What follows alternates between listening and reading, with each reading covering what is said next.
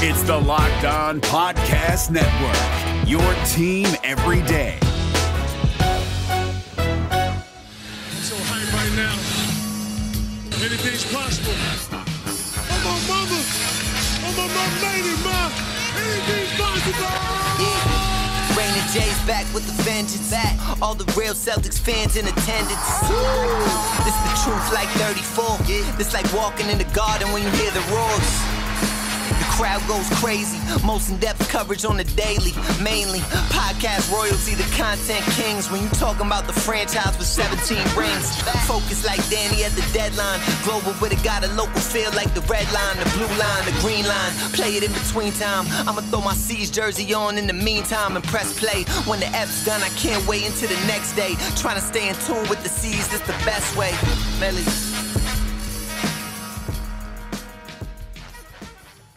Hey there, welcome back to the Locked On Celtics podcast. I want to thank you for making this show part of your daily routine. Whatever it is that you're doing right now, listening to the podcast, watching the podcast on YouTube, I am very happy that you have included this podcast and me in your routine as you enjoy the Boston Celtics. I'm John Karalis. I cover the Boston Celtics for Boston Sports Journal, and I am the author of the Boston Celtics All-Time All-Stars, a book that you're seeing right now on YouTube. It is available wherever books are sold, and a signed copy, personalized copy on my website, johnkaralis.com, is $30. So please pick one up. Today, I'm talking a lot more about Marcus Smart because no matter what happens, no matter what we do, no matter what Q&A I do, I keep getting a lot of Marcus Smart questions. And Ime Udoka on 98.5 The Sports Hub was asked a Marcus Smart question. Specifically, is he one of the pillars of this team? You talk about Jason Tatum and Jaylen Brown being pillars of this team. Is Marcus Smart a pillar of this team? And people just keep throwing these trade ideas at me. I want to definitively address all of this Marcus Smart stuff, which I'm going to do in the first two segments. And then later on, an idea for the stretch four that came up today that I'm kind of into. So all of that is going to be coming up momentarily. Today's episode is brought to you by Michelob Ultra. At only 2.6 carbs and 95 calories, it's only worth it if you enjoy it. Stay tuned for the Ultra Moment segment coming up later in this episode. Let's start with Ime Udoka talking about Marcus Smart, who said he has that edge and toughness about him. The things he brings to your team are things you'd love every player to bring. You hate playing against him. You want him on your side. So he's another foundational piece. He's been there through thick and thin. He's seen the winning and seen some downtimes. What he does for Jason and Jaylen is invaluable in my eyes. Now, pretty definitive stuff there from Ime Udoka, who is talking on 98.5's Zolak and Bertrand. This is from a couple of days ago at this point, but Marcus Smart is one of the most, I don't want to say polarizing because I don't want to give too much credit to a vocal minority. There are certain people here. I see it in the YouTube comments, which thank you for the comments, but I disagree with some of these trade Marcus Smart ones, which I'm sure are going to be inevitable. On Twitter, on Boston Sports Journal, I get everywhere people can make a comment. There is a vocal minority that is all about, hey, I've had enough of Marcus Smart. Udoka seems to disagree as well. And frankly, I think that a lot of people who disagree are people who are close to this team and see the different things that he brings. And the people who want him gone almost invariably focus on his shooting. So I want to be as clear as possible here that there are a number of reasons why the Celtics shouldn't trade Marcus Smart. And I'm going to get into those in the next segment. But the people around the Boston Celtics highly value Marcus Smart. Is he untouchable? No, he's not untouchable in a trade. Is he valued pretty highly? Yeah, he's valued pretty highly. So these suggestions that Marcus Smart and Romeo Langford go for a different point guard got to stop. It's got to stop. I know you don't like Marcus Smart, and I'm not telling you to like Marcus Smart. Please hear me when I say this. I'm not telling you that you have to like Marcus Smart. I'm not telling you that you have to be happy about how he plays. I'm telling you that your idea of for Marcus Smart and a young player for Malcolm Brogdon or somebody else is a no-go. It's a non-starter. It's not going to happen. So forget it. Forget it. Accept the reality that Marcus Smart is highly valued by the Boston Celtics, very, very clearly highly valued by Ime Udoka, and very clearly highly valued by Brad Stevens. What are the trade scenarios? Again, next segment. Marcus Smart is going to stick around. And I think Marcus Smart is going to be the starting point guard. And I think Marcus Smart should be the starting point guard. Now, I'm in that camp of Marcus Smart is a good overall player. Yeah, I know that he has the bad shooting nights. I know that. I see that. I've said this on the podcast before. I'll sum it up. Marcus Smart with some lineup stability as the starting point guard with Jaylen Brown and Jason Tatum on either side of him. He's going to have a clearer role. I think he's going to have a responsibility for distributing the ball. He's going to know that if I just come down and take a shot, 20 seconds in the shot clock, and I've got Tatum and Brown on either side of me, that's not going to fly. You know, maybe he'll do it once or twice here or there when he's like on a hot streak and he's going to heat check his. Okay, you're going to have to live with that. But everybody just has to understand that when Marcus Smart is in a consistent role, he's actually pretty good. When he's asked to do one thing, he's actually pretty good. And Marcus Smart as the starting point guard, where he's passing and then cutting and then coming back around and catching and shooting, that's fine. That is going to be fine. He's going to have his 0 for 6 from 3 nights. That'll happen. But generally speaking, that's going to be fine. One question, as I bring up Ime Udoka, is Marcus Smart going to accept the hard coaching that Udoka is promising? And a question I got on Boston Sports Journal was, do you think Udoka can control Smart's bad shots? The control will come in the form of the consistent role. And yeah, I'm sure there's going to be an opportunity there for Udoka to say, hey, that's not the shot that we want. Okay? No matter what you think, that's not the shot that we want. Can Marcus Smart accept hard coaching? Yeah, I think a lot of people have a misconception that a guy who's as intense as Marcus Smart is going to reject someone coming at him with some hard coaching. I think a guy like Smart is going to accept the hard coaching. He wants that energy. He has that energy. He's a hard coaching guy himself. Like he's out there talking, being demonstrative, telling guys. He's not one to mince words. Give him that same energy. Match his energy. And it could get volatile. It could. There's no doubt about it. Blow-ups might happen, but blow-ups happen all the time. And let me tell you something. Udoka's 6'6". He's kind of bigger than Marcus Smart, and he's intense too. And if they go face-to-face, that's going to be a pretty intense moment. But you know what? It'll be out of mutual respect, and that's going to be the key to that whole relationship. If two guys go at each other, it's not a problem to me. If a coach and a player in the NBA go at each other, it's not really a big problem to me, as long as there's a foundational relationship there that afterwards they can talk it out. And that's the only thing that matters. Do you two guys have a relationship where you can talk it out if it blows up? Then that's fine. Push. Find that line. Sometimes you have to cross a line to find out where it is. Not all the time, but sometimes you do. And maybe with Marcus Smart you do.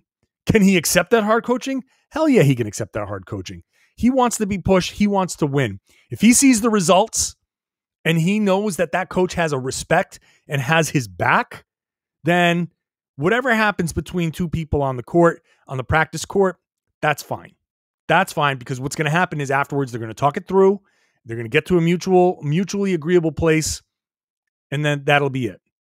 I think this is going to be a good coach for Smart. I think Udoka is going to be good. He's going to have that strength, that matching energy. And I think that's going to result in some of the better shot selection, but mostly I think that shot selection is going to be a function of if he's in a better role, if he's in a better spot, if he can be in that same role all the time, then he can get into a groove of when he's supposed to shoot and not. And every once in a while, if he pops off, some of it you have to live with. Some of it you just have to live with. I hate to tell you, but not every bad shot is going to get a benching or a yelling or anything like that.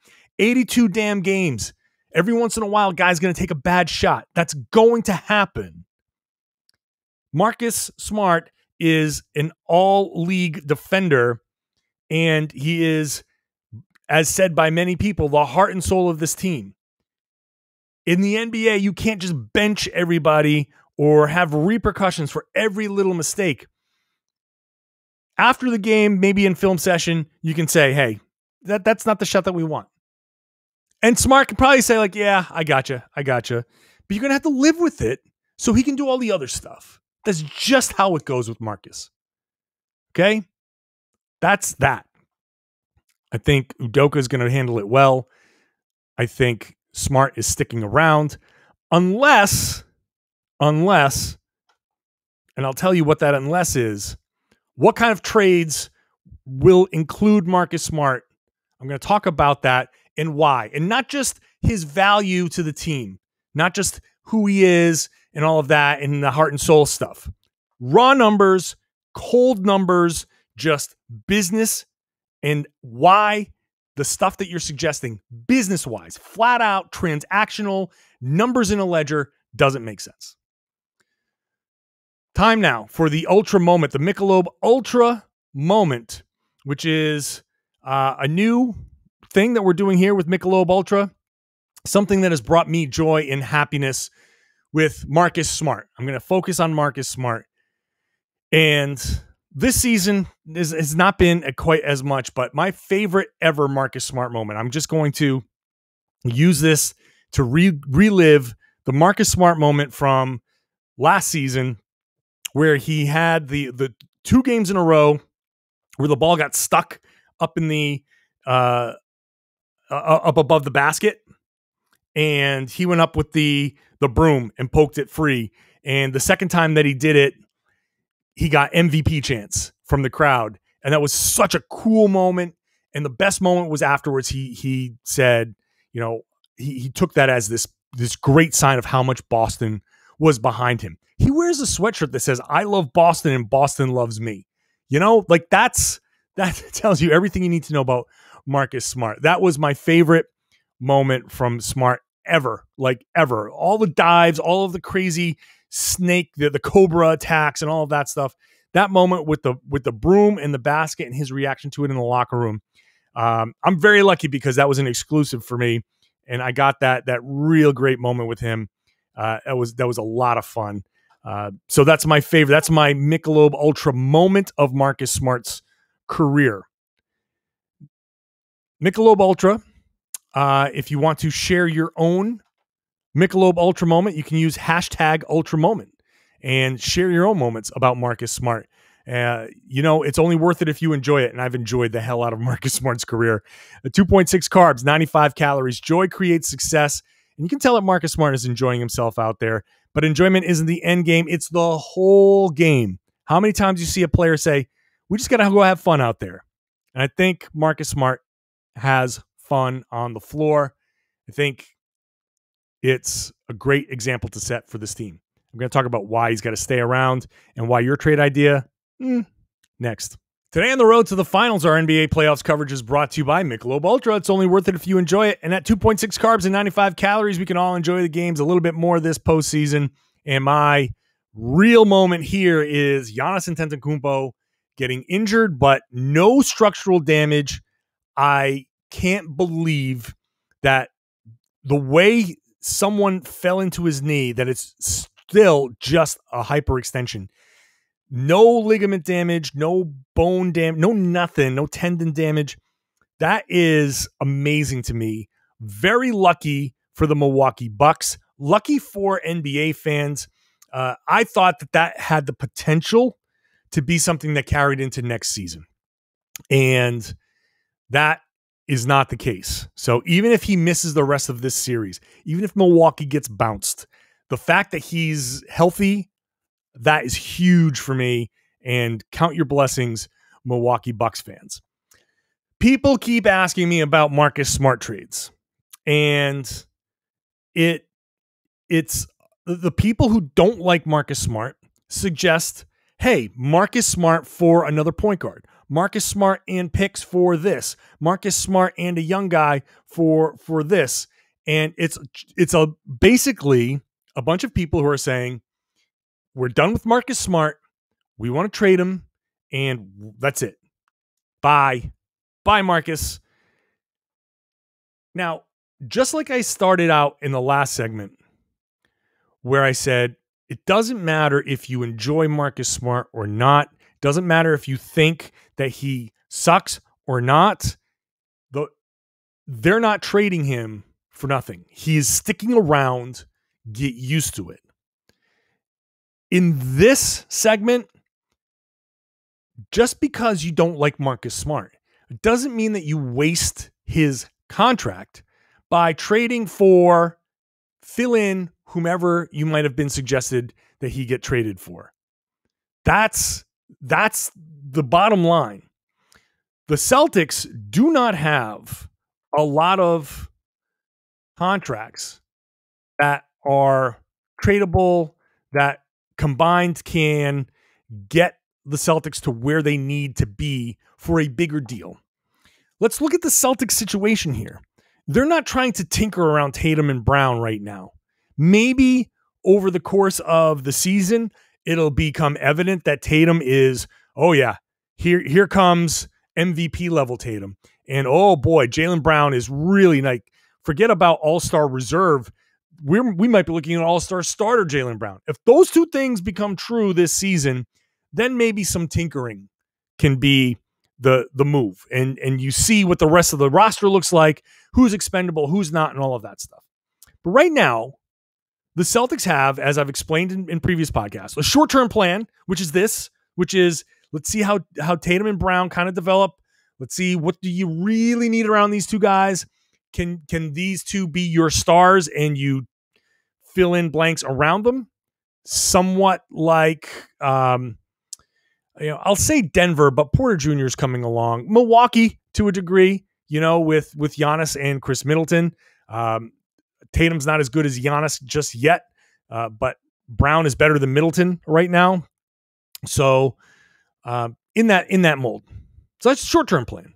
The longer-term plan is, maybe there's a third star out there, whether it's a trade for Bradley Beal, signing somebody in that 2023 free agent class, something like that.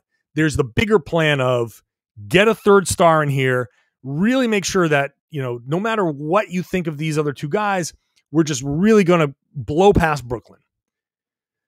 If the Celtics are looking to trade for that star, and everybody is, and Bradley Beal is one of the main targets, but there could be others, you're going to need Marcus Smart. You're going to need his contract.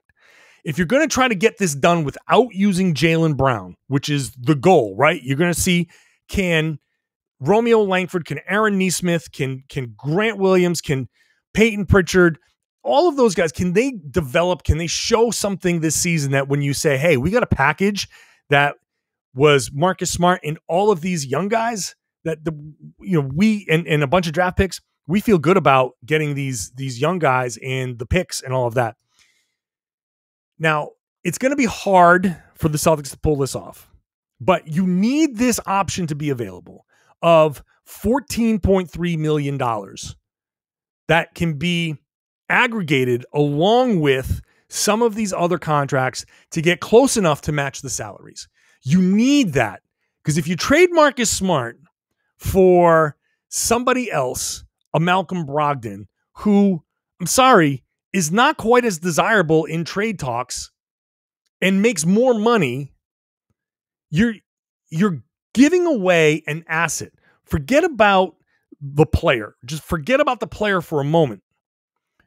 Financially, money-wise, the transactional need for $14.3 million to use in a trade to combine with Robert Williams and Aaron Nesmith, who combined make 7.2. Marcus Smart makes 14.3. That's 21.5. That gets you close. That gets you to a place where, all right, now we're getting into salary matching territory. What do we need to do? What do we need to add to that can get the Celtics close? And maybe that's why Tristan Thompson sticks around as just salary ballast. But to aggregate salaries, you got a guy like Marcus Smart who defensively is a culture builder. Okay? He is a culture builder. That's a guy who's intense. He's, de facto captain of this team. If you say, well, he makes a little bit much for what he does offensively, but getting this guy in can really help the character of our team, that's acceptable to a team. But that $14.3 million has to be available to the Celtics to move in a bigger deal so they can aggregate something. Even if Jaylen Brown is going out, you can at least say, hey, Brown and Smart get you everywhere you need to be. You can save your draft picks. You can save the role players. You can say Jaylen Brown, Marcus Smart, first round pick. There you go.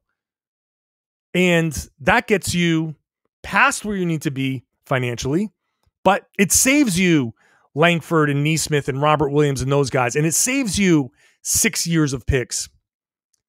There are different ways to build these trades where Marcus Smart's contract alone is necessary. That helps. So don't just say Marcus Smart plus this guy for Malcolm Brogdon. Don't, because it doesn't get the Celtics appreciably better, and it takes away a contract that is necessary to make the other team say, wow, we're getting that guy too? All right. Because I don't think Jaylen Brown and Malcolm Brogdon are moving the needle. Okay? It's just not. I shouldn't say not moving the needle. I don't think Malcolm Brogdon is as desirable in a trade as Marcus Smart is, considering the money that Brogdon makes $6 or $7 more million than Smart does.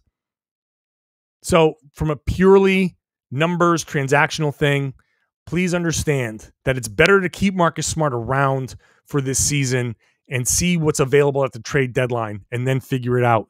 Don't start saying Smart for this spare part or somewhat equal type of player just because that guy shoots a little bit better.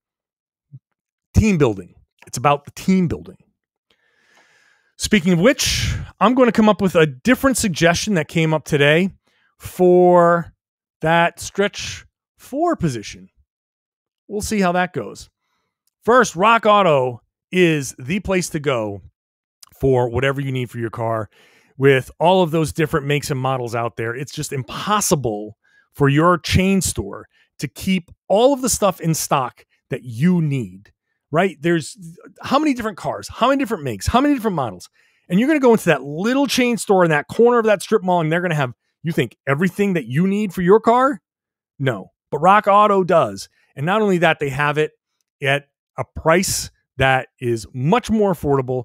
You're saving time, you're saving money. In fact, you're saving up to 30, 50, even 100% on the same parts that are at those chain stores or dealerships. Rock Auto is a family business. They've been serving do-it-yourselfers for over 20 years, and they're not going to change the price if you're a pro or do-it-yourselfer. They're not going to change the price based on what the market will bear. That's not how Rock Auto does business. Go check it out. Their website is very, very easy to use. Their catalog is expansive, and it has everything you need from complicated to simple. Do you just need wipers? Do you just need floor mats? That's all there too. Okay? It doesn't have to be some complicated engine part. Go to rockauto.com right now. See all the parts that are available for your car or truck.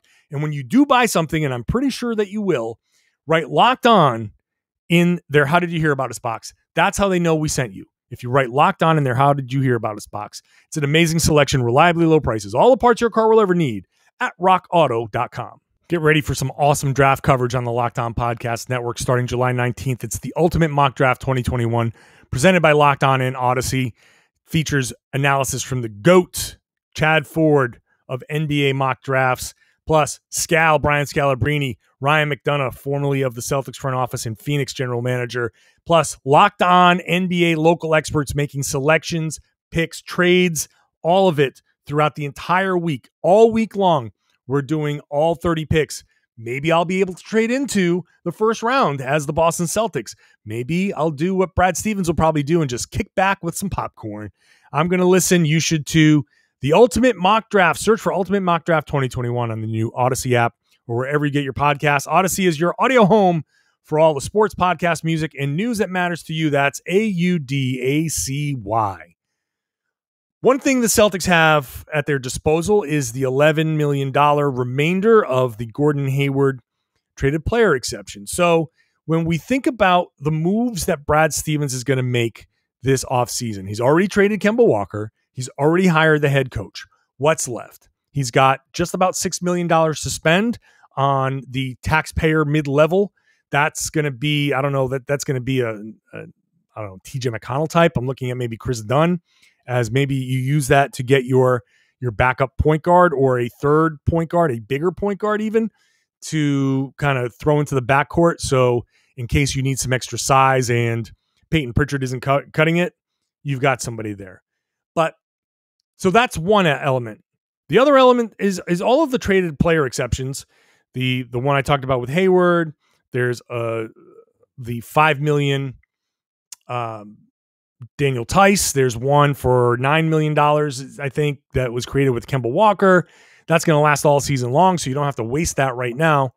The Celtics have a hole at the forward spot that they can try to fill. Either maybe Al Horford is a guy that can step into that. I don't particularly think so, but maybe Ime Udoka can find a way to make that work. He did coach Al Horford in Philly. He saw what didn't make that work. Maybe he has some ideas of what will. Otherwise, you got to scan the league and you got to figure out what guys are out there making less than $11 million and fit into this. What team would be willing to let this guy go? What situation is out there that you say, well, a guy leaving for nothing and a team taking back a draft pick, a low draft pick, a second round pick, when does that make sense? How does that make sense? Well, I've settled on JaMychal Green as a potential candidate for that traded player exception. Now he's 6'8". He's a stretch 4. He's 31, so he's a little older. And last season was kind of okay for the Denver Nuggets. Had some really good games, had some not so good games. Shot 40% from 3 and has played good defense in the past, was okay but not great defensively last year. Seems like he can fit a role. So you say, all right, 6'8" guy who shoots threes. Why would the Denver Nuggets let him go? Why would they participate in this? Well, JaMychal Green's salary for this upcoming season is $7.5 million, and it's a player option. And here's where it gets a little tricky. If he likes playing in Denver and that's going to be his market value, then you opt in. You say, hey, I'm going to stick around in Denver. I got Jokic, got Murray coming back. Porter's looking good. I can fill a role here. Depends on what happens otherwise around the fringes. Maybe he has a role. Maybe he doesn't. Maybe he doesn't feel like he's getting the right opportunity. Maybe he wants a longer-term deal, and Denver says, we're not going to give it to you. I went to Denver Stiffs, who wrote, Green's offseason is going to be a very interesting one. He might be able to get $7 million per in the open market, but he could just as easily opt into his player option for next season. He just turned 31, and he could be looking for one last multi-year payday in free agency.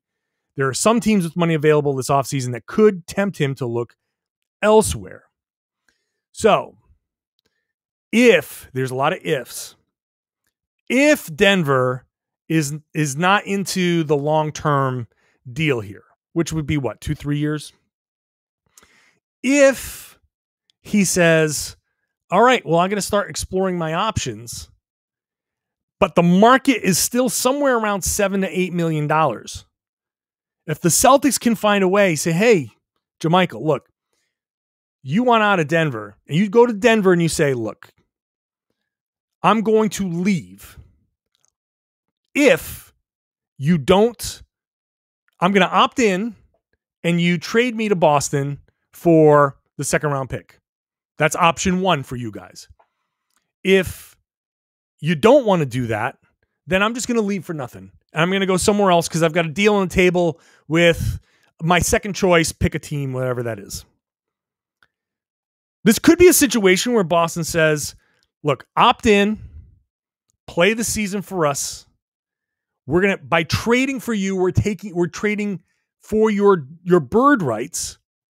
And then at the end of the season, when things sort out, the Celtics can maybe re-sign him for another year or two or whatever, however that works out. When you're looking at the imperfect choices around the league, a guy like JaMychal Green suddenly makes a little bit more sense because he could, around Tatum and Brown and, Smart at the point guard and all the other, Robert Williams or Al Horford or whomever, on a good team, which he was on a good team, but a good team that's constructed a little differently with more of its firepower coming on the wings, you have a possibility here of a role. Plus, also, that stretch four position is kind of wide open on the Celtics. And maybe Grant Williams can step into that, but he's a little smaller and he can do that off the bench, maybe, or he can be the small ball five, as we've talked about. But the role is kind of there. It's kind of, if the Celtics are looking for a guy to just step in and, JaMychal Green played 19 minutes, which is perfect. You play him about 20 minutes or so. You can start him. You can have him come off the bench, depending on what you do with Evan Fournier. But using that traded player exception to bring him in, then you flip Tristan Thompson into somebody's cap space or something to clear a little bit of that tax room, so you're not paying $14 million for JaMychal Green, which would be crazy. But situation seems right. You've got the hole, the opportunity in Boston. Hell, maybe he could become a starter in Boston for all we know. Possibly. You've got a team that could lose him for nothing, but if the Celtics say, hey, here's a second round pick, it's all right, fine. We'll take second round picks. Everybody can use a second round pick. Even if you use a second round pick to attach to somebody or a draft and stash, you don't throw those away. But the Celtics will be like, hey, yeah, second round pick for JaMychal Green. We'll do it. Bring him in. A little bit of depth at that four. Just an idea. You can tell me if I'm crazy at RedsArmy_John on Twitter. But it popped up during my Boston Sports Journal regular Wednesday Q&A session, which I do with subscribers on Boston Sports Journal. I thought it would be a great segment here. Tell me what you think. Also, tell me what you think about the show by leaving a comment underneath the YouTube video. Lots of people subscribing to the YouTube channel. It's growing pretty quickly. I'm very appreciative of that. You can subscribe to the YouTube videos. You can subscribe on your regular podcast app if you continue to listen to the podcast every morning on your way to work or during lunch or wherever, however you listen to your podcast. Thank you very, very much. However you consume the show, I'm very, very appreciative that you continue to do so. And of course, share the podcast. That's a very important thing. Tell your friends that they should be listening to and watching the Locked On Celtics podcast here on the Locked On Podcast Network.